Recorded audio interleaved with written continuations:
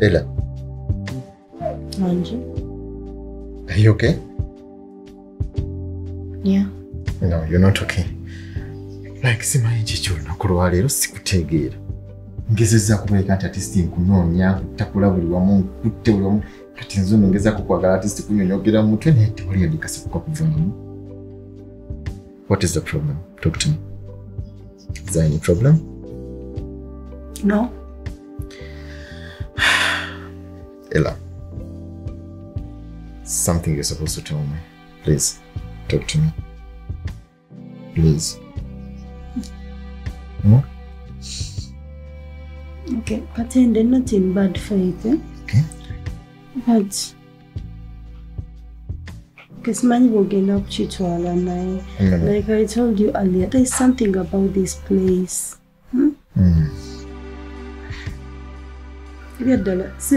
Gezi. Sichi, I could just imagine Kubange to know in Nakabeira one. Naka receiving over 6 people. Ngaba ona lese rugambo olia kunyumiza bali abayomba ona complaining asmile rujiro akoze chi ate smile yakoze chi like I don't even get time to rest. I don't get time to think. Onaba yakagenda onaingira. They keep me occupied. Kale ngati chandi bande chibina ndi mchala mufumbo.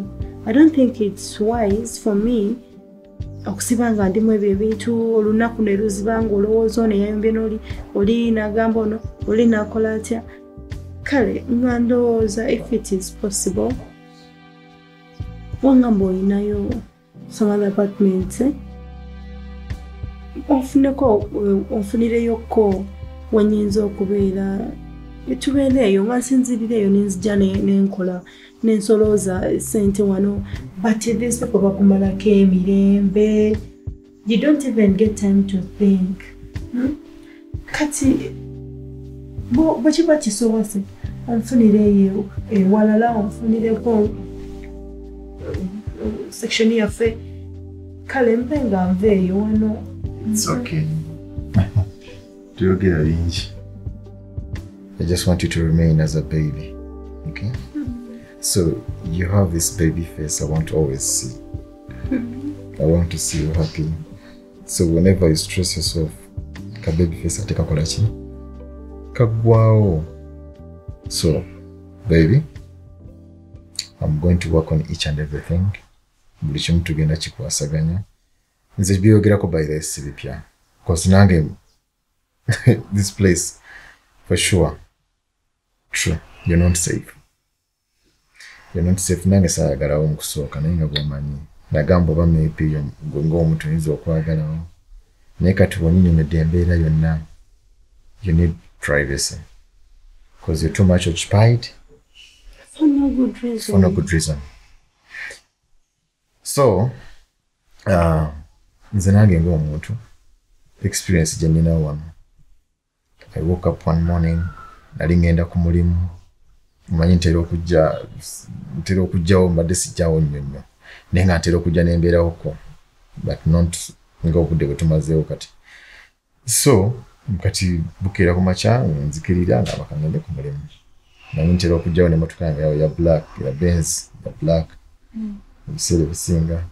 So nzikirira ku maddala waliwo ono apartment esemba wansi waliwo omuwala bamuyita Keiza ndoza lyakyaziza munne ng'omanyi nga abakulu bagenza okukola biki kati bano bakali lugambo abakozi and all that stuff.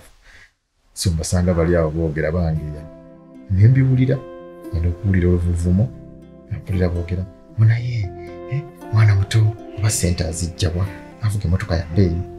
You get the point. Kati owulira such kind of things meaning oba tolina privacy okitegeera. So bw'okyogedde you can also feel it.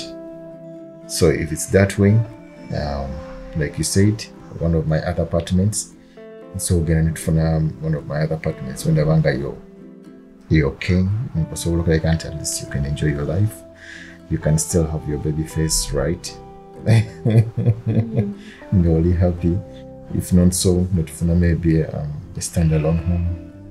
Also, whatever it may be. Oba okitegeera kati nja kutwalayo gw'ojja okuŋŋamba nti tusigale wano then ebisigadde osigale ng'okola ki ng'obikola nga bw'ogambye kujja maybe you check on biki ekikitaderedde and all that because if your manager tukyetaaganya okubeera bantu. I get your point. Thank you, baby. So just I love you. Okay? So I don't want to see you again stressed. I want us to love each other. Ngateri mutaga mbayo. Of course. Babiri. Kati mwazeewa. Nkimanyi okusenguka mwasenguse. Daddy okozeseza mmwe. Ate ng'olina kukozesa gwe. Kuba nasenguse bw'omu. Nasenguse bw'omu? Ate Nakato? Naasigalayo ku apartment we tubale tubeera. Wazeewa? Nazeeyo neyo gye nafunye. Naye nga walako n'okuva wano. Ebintu byabadde bijjamu bulungi nnyo mu nju ng'ebyo byavudde eri era byayingidde mu bulungi awapya? Ebintu nabitutte naye nange saabituusizza wange we nafunye. Kuba ebintu ebyo nabitunze. Olw'embeera nti nadde sigyetegekedde nti ngenda senguka nti na planning nti omwezi guno ngenda senguka. Nadde sirinawo bulungi ssente ng'ebintu ebyo birina okuntaasa. Nembitunda. Ne Nakato yabadde talinawo ku ssente? Musobola okugattagatta? Daddy nze ne Nakato twayawudde. Nga yawudde ne muwalawo.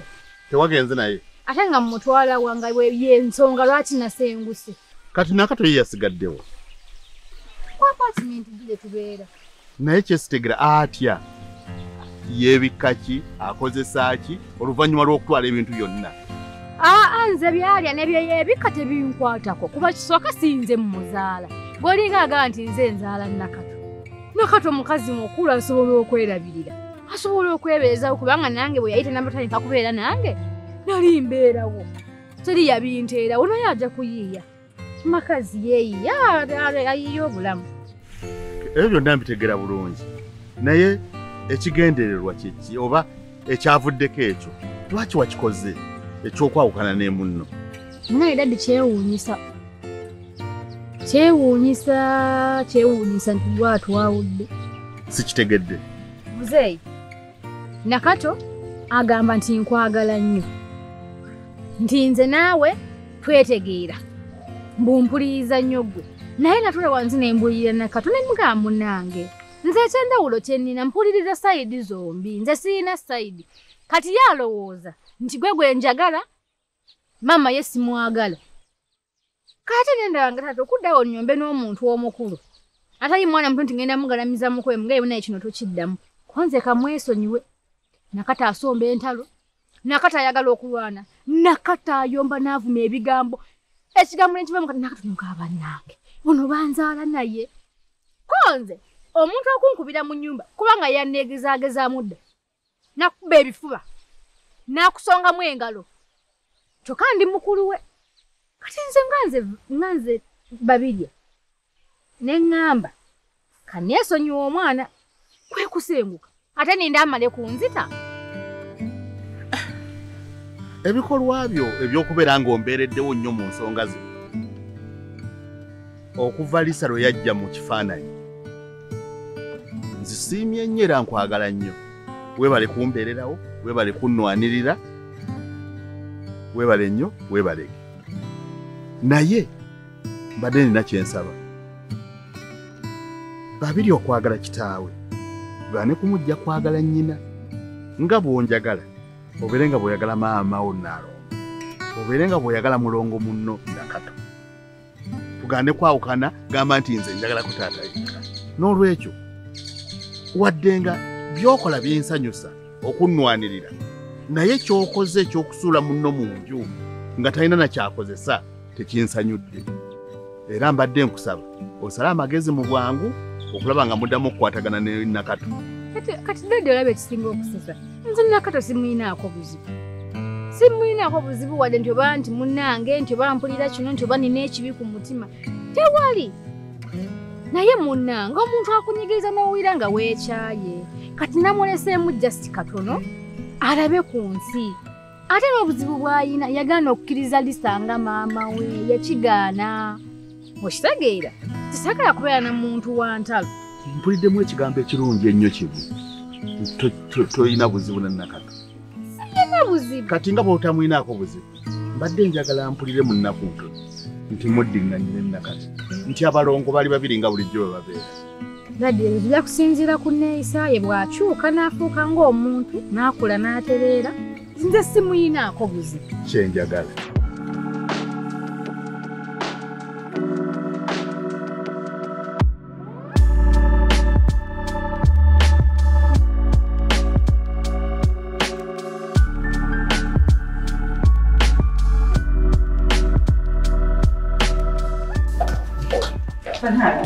Sit up. Sit up. Chichaje. So tula ku table name imetwogereche. Ekyo kimanyi sisobola. Mulamu gwe kenyini gwe yangamba bumuva kwogera muva kwetondera ime. Sigo yangamba muno wetondera ime. Kitufu na mwetondera. Neka tuwetondera omuntu ngula atata kubalanga tategeera obugokola ki. Ime mufuna muki. Yogera mazanti ime mufuna muki. Ne mulamu kati ime yakuganya okwogera. Sisobola kutula ne ku table name netwogera. Agenda kudda wanzivole antisemu amaaso andabe nga atagassa. Kati mula tugenda kola tujja. Ate era sekikulo kimanyi. Ekiddako Brandon kuva wano. Watavaawo munne muvaawo. Kati mula nga fatuva mtukoze ekyate. Ate kati Brandon limu musimusugula okujja n'abeere ne waggulu. Kuba bamanyi wanazza eri emisanga alina owakwebaka. Kiri eri kiwaga. Kyogera bingi nnyo. Kyogera kimu tekiga kugazika mutonda kyona nga siri nga wendi ntuddawo. Gufulumya ennyumba waneeno, gwaze twogere. Tutudde nga family. Kulaga nzenze mu bye nnyo. Tebuyinza kwogera kintu kyona nga wendi. Kali Brandon kwera bwoti. Tokkirira wansi okugana ogwo omukazi. Yesawo nagwo omukazi naawe oli musajja. Tokkirirayo. Ime. Sisa za mumbi gambo byenjogedde. Bwe mba ngambye sigenda kwogera naye, sigenda kwogera naye. Ye twogera nakyo. Naye Brandon gwe naawe onenga ekyo nsuddemu gye sikutegedde. Brandon wababekakawo walagira ddala nti ogwo omukazi ogunaba gusse maaso go ng'olaka tojja kwogera nagwo tolina budde bwagwo. Naye weeguze ne weewumbye bw'oti obadde nga muko weewumbeko nti weewumbye wenna bw'oti. Togamba muko weewumbeko. Ime omuntu yenna so omuwuddisa. Obuki wuddisaamu. Togenda! Kiriyo kyasamanze jengene. Baba ine wali kati nkukakasa njagala otegere sawazo nti gwe musajja. Brandon kati mpulira essanyu. Muli owulira nti gwe musajja. Njagala kuva nga gumanyi nti gwe gukazi igwe musajja alina okuwanga ekitiibwa kyo. Kati olina kusinziira waneeno yoya kyoyagala. Muwa amateeka n'obukwakulizo. Ogenda okuva waneeno ng'ategedde nti gwe musajja ye mukazi. Brandon togenda. Mwesigina kuba inako buzibu kubanga simumanyiiziza. Naye otasobola kukola kyenjagala. Najje ne wansi ne twogera. Either aveewo oba munne mugiveemu. Naye mulonyize nnyo. Nedda sisobola kutwala na ime ekyo nkigambye. Either muyita Kiki Brandon gwoyagala? Muyite ateekewo embeera. Ajja neetondere. Kubeera okimanyi watanneetondera. Okimanyi muli mu lusuubo nammwe. Kati muyite ateekewo embeera andage nti ngassa ku nsi kuno. Andage nti nikyamuwendo nnyo gy'ali. Nedda kati nze kangende mpite Brandon. It's okay genda. Kangende mpite Brandon mwongerezegana. No, it's okay.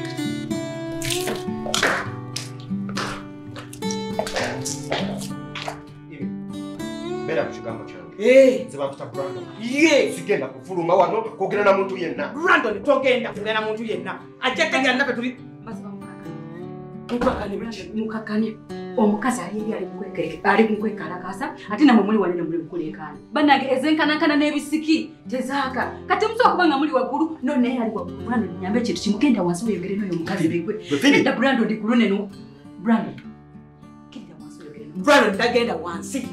Me. Phoebe. Muna mwina obusungu bungi kati munagonjola mutya ensonga. Gwe Phoebe mpuliriza. Sigenda kukkirira kwogera na mukazi. Togendayo. Baba yawulira ayagala janna etondere wano. Yenze musajja yeye mukazi. Siya musana atambula n'agenda. Waliwo mugobyewo waneeno. Togeza Brandon beera waneeno oba kyagala kitejje mu kituule. Brandon wegase nono. Wegase ne ime. Oba nekatana ine katena ye. Tonkaka sigenda kukkirira kumwetondera. Togendayo. Tomanyira naawe.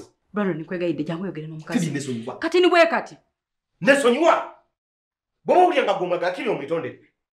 Alina kye yakola? Alina kye yamukola? Sina, talina kye yankola. Kati goma kye yankola? Oba kye namukola? Oma kye namukola? Lwaki onkako omwitondera? Anani. Ayi nende. Ye mpaaki. Ali ludda bano. Ali wansi. Nedda. Ime. Agenda kunkola ki? Agenda kunyusa ndowooza yange. Nze bye njagala mbimanyi. Kangende njogere naye. Bayo.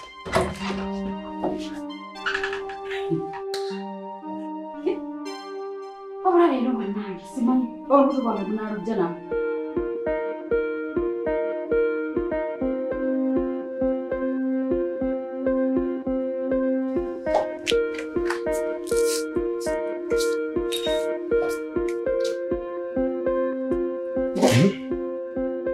Bangambye neetaaga.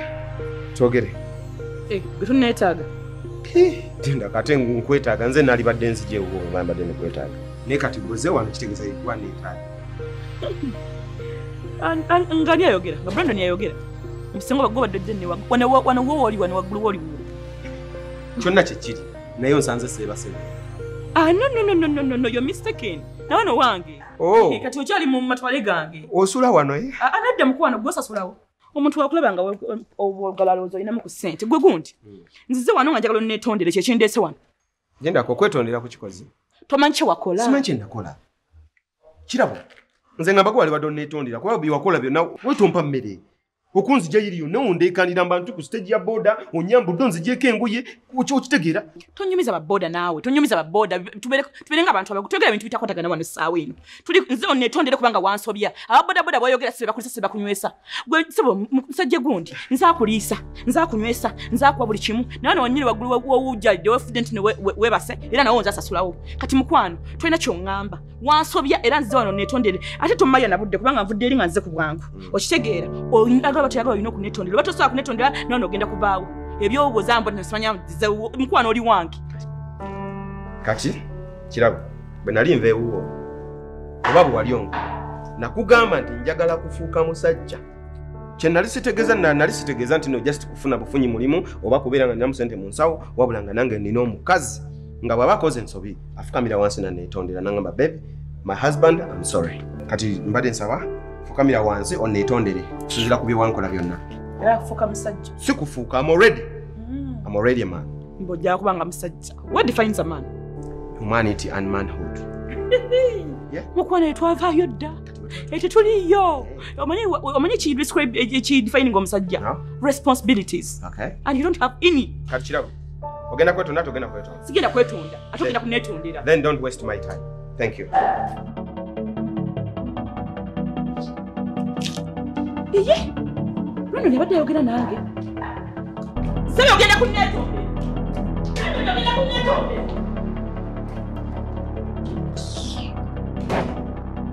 Kuno omukazi gumanyira n'okumanyira. Ate kati alikaliro. Kati awulira ayidde abugumye. Ajja kuyigonga nga amanyira ali oyo amanyira. Bose bakola kino kulimaka. Kuki? Brandon. Anya. Ole kana ka kanise nyo. Anya buguluka.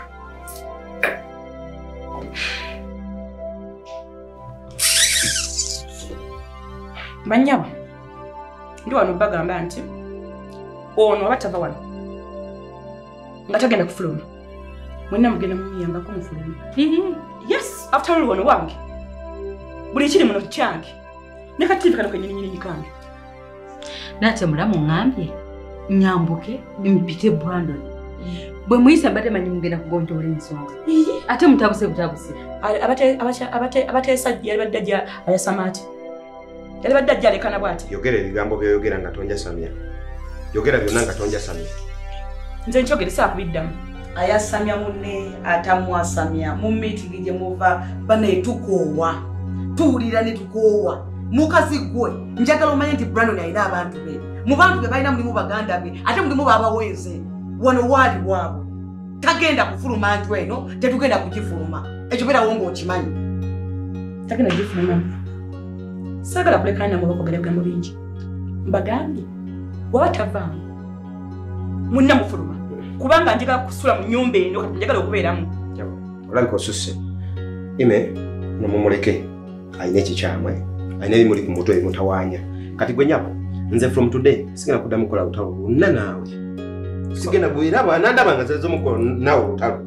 Ajja kuba nina akatulu ku mutwe. Watosobolera. Omanyi kyesobola okukola. Ogenda kukola ki? Okimanyi? Ogenda kukola ki? Okimanyi? Kyesobola okukola okimanyi?